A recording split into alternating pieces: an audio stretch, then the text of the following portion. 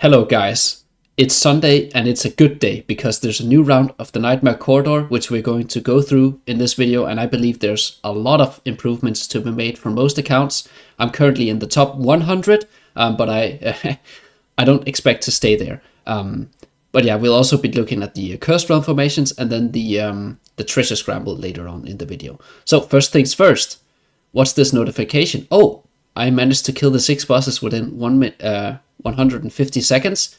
Well, that's a nice achievement. Let me go show you guys how I managed to do that. Now, every time there's a new Nightmare Corridor boss, the potential of gaining a lot of ranks is very high because most people, they don't, they're gonna have to figure it out by themselves, and there aren't many guides around. So let's take a look at what I have been doing. As you can see, currently, obviously in the region 7, the easiest region, but I am in the top 100 this time around. I do expect to drop, especially now that I share my teams, if you guys are in a similar region. So this first team here, this is the Brutus team, right? Things to note in here is that I'm using Liberta in here. Normally people use Damia in here, but I'm using Liberta in here because I need Damia in the Scarlet team. I'm using the Fox Pet. You can use the Talisman as well to just about the same effect. I just took the Fox Pet to 18, so that's why I tested it out, and it was like, I mean, seconds better, but not really that much better. This team is pretty flexible. You can throw in a lot of things in here. I'll also show you guys some different variations of the teams later on. The main thing you can do in here is if you have Gavius built, you can throw him in here. And if you have Damia, you can toss him in here. Liberta is definitely a hero you might need elsewhere, but I did not, which is why he is here. Next team. Here we go. This is the Scarlet team. This is the high RNG team for me. Oh, I forgot. I'll just show you guys the collections real quick. Again, my collections aren't good, so yeah, here they are anyways, if you guys care about that. Right, the Scarlet team. So this is where I use Damia. The top people can get away with not using Damia. For me, using Damia just made this team go so much faster compared to without Damia. And here are the collections. The only thing of note here is, I believe my Scarlet collection is actually pretty good. But yeah, the rest of them, don't matter that much. But yeah, it's a pretty heavy RNG team. It hits for 28 seconds, and then all of a sudden randomly it hits for, well, 18 seconds, as you can see here, because the stars aligned. One thing to note is that the Panda you want at level 18. If you don't have the Panda at level 18, you can use the Blade Ridge pet or the Winged Lion at lower investments at 15. I believe the Blade Ridge pet is the best pet, down to level 12, and under level 12 I'm not sure. I haven't done any testing of that myself, but yeah, Panda at 18, below 18 use Blade Ridge or Winged Lion. Next up, here is the Baden team. There's nothing of note in this Baden team. It's the same team that it has always been in this round, and here are the collections on my heroes. Not much to note here. Yeah, higher tree and higher pet and higher investment will obviously yield you more damage. The only thing you need to know about this team is that if you don't have Tresia's engraving 30, this team will not work at all. So you need that before you can make this team. Next up, here we go. This is the Seal team. I'm using a Leica variant along with Rain. If you need Rain, I didn't mention, but Rain can be slotted in here instead of Damia. But if you need Rain in this team, there's lots of different things you can toss into the Seal team. For example, Liberta can work in the Seal team. Mishka can work in the Seal team. Pretty much any speedy hero. I believe maybe Antandra can work. That I'm not actually too sure about that. I can't really remember the formations difference here in here. But I'll show you guys a different variant later on. But yeah, basically you're using, well, I'm using Leica as the carry, but the main carry is the Seal along with a speedy team. And if you don't have Leica, try throwing in Mishka and see what happens. And also you can use Naruko in here as another one, but I use her in another team, which I'll show you guys now. And here are the collections. One thing to note, I took the Awakened version of Leica to the 40 signature item. She is my first 40 signature item, and that's because I believe this effect, unlike most other 40 signature item effects, is actually really good for Leica, so that's why I took her up. Next up, here we have the Baden team. Now I don't own a Baden, so that's why I merked a very strong, a very strong Baden. One thing to note for this round, the Morgana round, is there's a debuff going on, which means you need to use either 3 Wilders or Grave Bonds, I believe. I'm using the 3 Wilder variant, and that gives a lot of extra damage, which in turn allows this team to speed up a bunch. English is not an easy language. Anyways, I'm running out of voice, so we are heading on to the next one, and here are my collections. And well, I can see that I forgot to put a collection onto Leica, but she's only there for the haste buff, so I guess that's all right. Lastly, here is the new round, the new boss, the Swamp Corruptor, and luckily or unluckily, depending on if you have Athalia built, the Athalia team that was just swapped out swaps into this new boss, so she actually stays, and for that reason, I took Athalia up to a signature item 40 as well, so she is my second hero. She's the second out of 2 heroes that I have at engraving or signature 40, and the reason for that is if she's going to be in this round and gain as much as she does, she does gain a lot of speed from signature item 40. If you guys have her at 30, you can try to replicate my team and you can just tell the difference, right? But yeah, she gains a lot of speed, and if she's going to stay in this round, she's going to stay here for 5 months, and that I view as a worthy investment. Anyways, there's a bunch of variations in here. For example, if you have Authors at 9 furniture, you can try him in here. For me, that was not better. If you have Skrek, you can try him in here. For me, that was not better. I would do both of those over Lawson.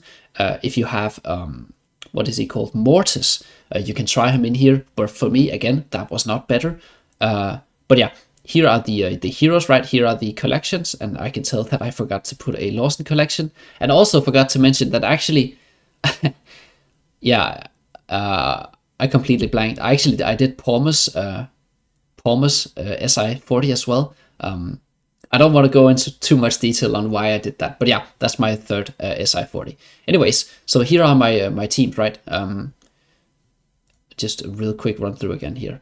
And I'm pretty happy with all the RNG times. I think they hit close to max, which is also why I'm able to hold such a high ranking for now. But I do believe that this time is pretty much optimized as to like my account investment. I don't think I can go much higher, especially with the team one without having Brutus ascended, right?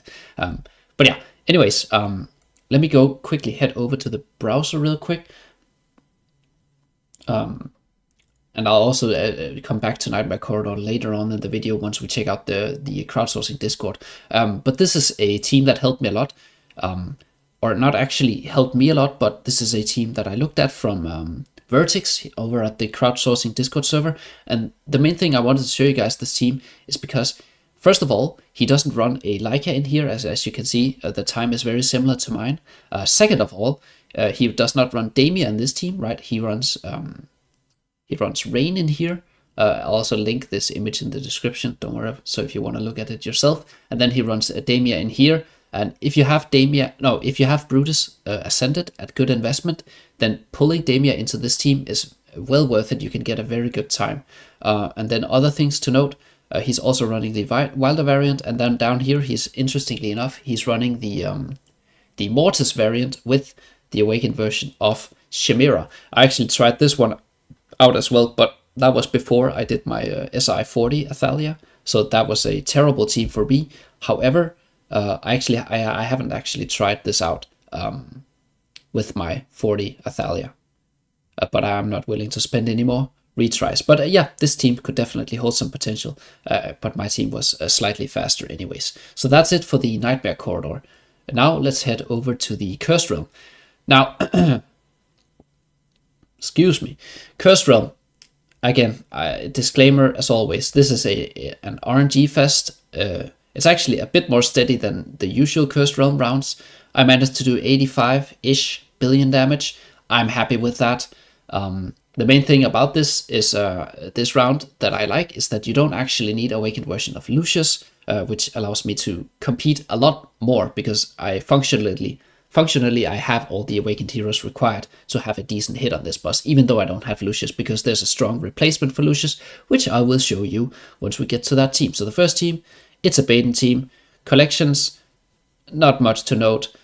I I can tell that I didn't play around with Mortis gear. Usually I do that, and that can yield some extra damage, but it's a bit of an RNG fest with this team. It either hits for 12 or it hits for 21 billion damage, right? Yeah, let's move on. I believe if you don't have a Fox at 15, you can try out the what is that pet called? Oh, that's gonna, sorry guys. You can try out, where is he? Here we go. You can try out the Fire Breather pet. There you go. That was what you did before the Spooter released. But enough about that. Let's head back to this team. So yeah, again, try out the Fire Breather pet if you don't have a high Spooter. And yeah, these are the heroes. Merca Baden. I'm Merca Baden. Baden is pretty needed. Next team, yeah, I mean, it's the Belinda team, right, with Shamira that keeps Linda alive. You're using the Owl in here, and then obviously Lavatune, Damia, and Palmer for buffers for Linda, and Linda just pops off, right? But yeah, it's an expensive team, right? Here are my investments, here are my collections. The only good collection here is, I think my Palmer collection is actually, or not Palmer, sorry, my Lavatune collection is actually decent. The rest is something that you should be able to acquire yourself, because they're not very good. Next team, here I'm running Rem. And this is actually a low hit for Rem, but because of the RNG in Team 1, this is still my best hit. Things you can do in this Rem team, you can play around with the positioning of Joan of Arc. And yeah, I mean, it's pretty locked. Like, you kind of do need Sophia, and I'm using the Panda at level 18. Now, this is the curse of having the Panda at level 18. I haven't even tested other pets in this team, but I'd imagine other pets work, right? Like, for example, I'd imagine Winged Lion works in here. Great. Now I'm using that elsewhere. But yeah, you can try generic buffing pets, and they'll probably do fine in here. But one pet you don't want to use in here, well, obviously is the Seal team. So let's just talk about the Seal team now that we're here. Here I popped my trial for this guy, mainly because I wanted to push my my tower, right? My Hypergen tower. It didn't end up... As it turned out, I wasn't able to push much in that tower anyways without Matria, but yeah, I gave it a try. But he fits into this Seal team, right? He groups up and he CCs the enemy team. Here are my collections, right? I'm using Kineas and Rook. There are lots of different variations, and I kind of want to scroll through those later on in the video, because not a lot of people have Crook build out, but you can use like Nevanthi in here, you can use Leonardo da Vinci in here, you can use Awakened Bruises in here, Awakened Matria in here. It's a Seal team. The main thing is just keeping the team alive so the Seal can do its damage.